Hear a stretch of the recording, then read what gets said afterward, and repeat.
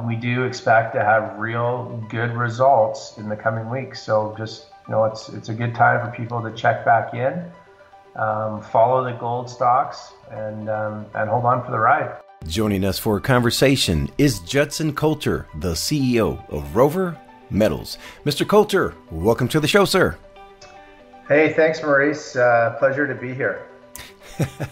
Glad to have you back on the program as Rover Metals has some important updates for shareholders regarding two active exploration programs in the Northwest Territories. Before we begin, Mr. Coulter, please introduce us to Rover Metals and the opportunity the company presents to the market. Yeah, we are a publicly traded gold company. We trade in the U.S. On the OTCQB under ROVMF, and we trade on the Toronto Exchange, Venture Exchange, under ROVR, and we are focused on Northern Canada and making large-scale discovery, high grade. So we operate at the 60th parallel in Northern Canada. Mr. Coulter, take us to the Northwest Territories where Rover Metals has just completed the drilling component of Phase 2 on the flagship Cabin Gold Project along the Bugao Iron Formation. Sir, please remind us of the value proposition before us on the Cabin Gold Project. Yeah, I mean, the value proposition real time at the time of this interview is an opportunity to buy in the open market. I mean, we are weeks away from bringing the drilling results from this summer. We spent $1.5 million Canadian for over 30 drill holes across the Bugao Iron Formation. We believe, based on what we've seen in the field and in the core, what our geologists logged in the field from the drill core, that we're likely to have another discovery zone, in addition to what we all know from last year, the discovery we made. So, I mean, that's, we're weeks away from bringing results. And I think, compared to a lot of other junior miners out there, they're going to be waiting months. I think the latest is 10 weeks to get results for any new drilling that's going on right now in the fall.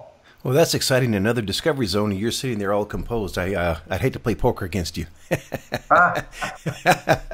All right. I referenced that the drilling component is completed, but there's more work still being done there on Phase 2. What else do you have going on there?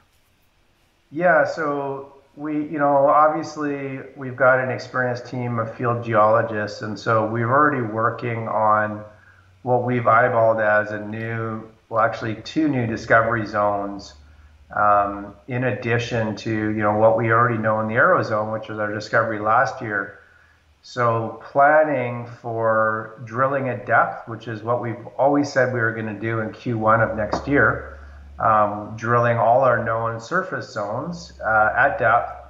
We're setting the stage for delineating deep drilling in January with a ground IP study. And I think the good news here is the end of August, ground IP work, the bang for the buck on exploration is incredible.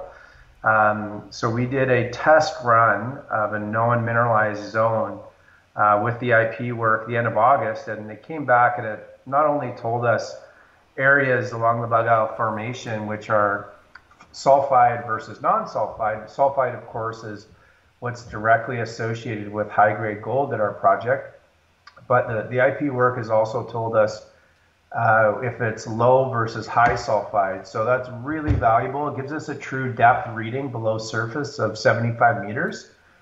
So with all the other information that we've got coming out of this program, just to remind the audience, Phase 2 included drilling. It included airborne LiDAR imagery to really cancel out the trees, the water, the mud, allow us to see structurally the rocks.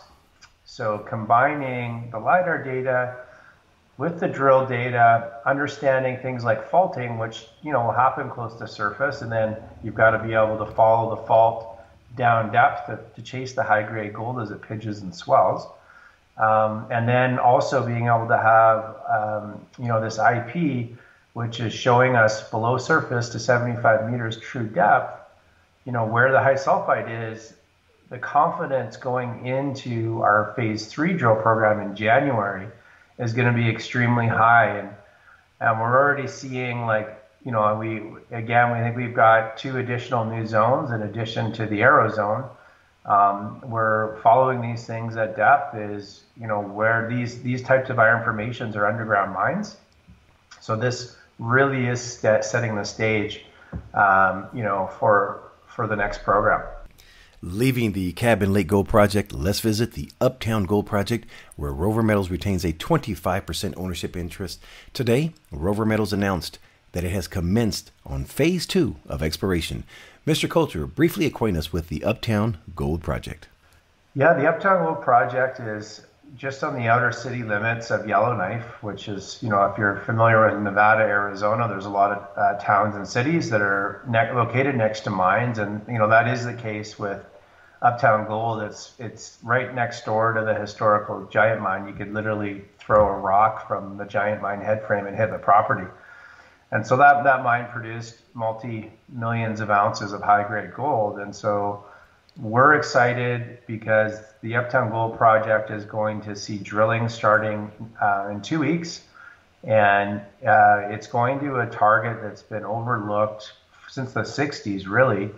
That's got a lot of potential, the northeast quadrant of the property.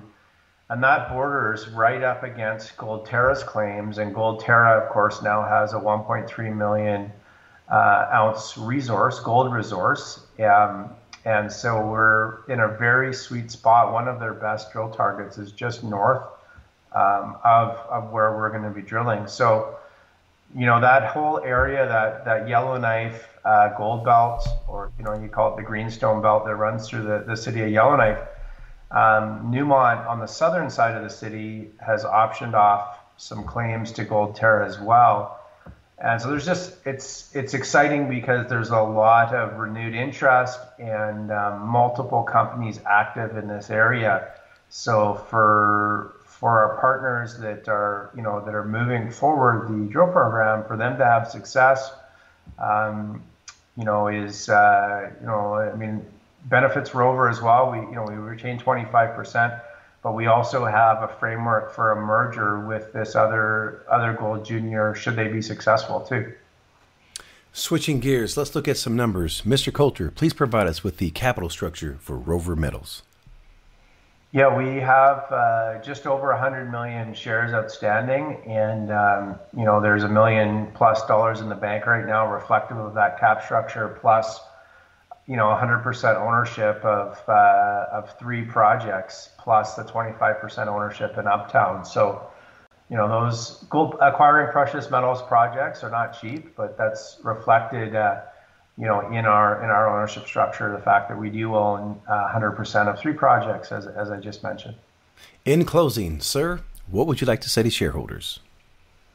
I think now is a really good time, back from the summer holidays, kids back in school, people back to work, doubling down on some investments that are, near term, going to have real results. And, building a mining company takes 3 to 4 years. I mean, it's not just a 6 months, but we do expect to have real good results in the coming weeks. So just, it's a good time for people to check back in.